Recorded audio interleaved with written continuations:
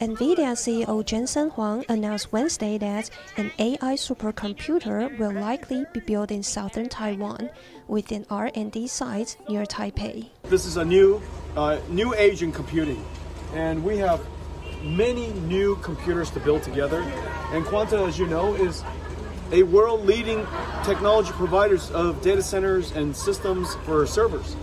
And so we've been working together for quite a long time, over 15 years. And we are building a new generation of Blackwell-based AI supercomputers for AI factories. Jensen made this announcement while visiting Barry Lam, the founder of Quanta Computer, who hosted a celebratory dinner that evening. Their partnership shows strong collaboration.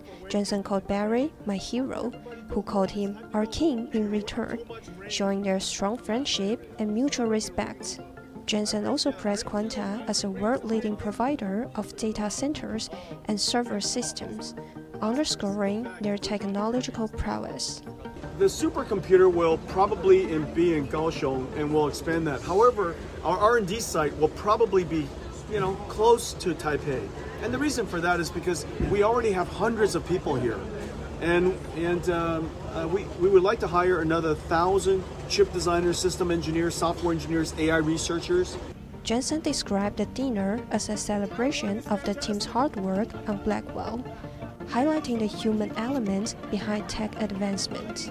Quanta prepared a human-sized balloon of Jensen, who was surprised and excited, adding a personal touch to the event.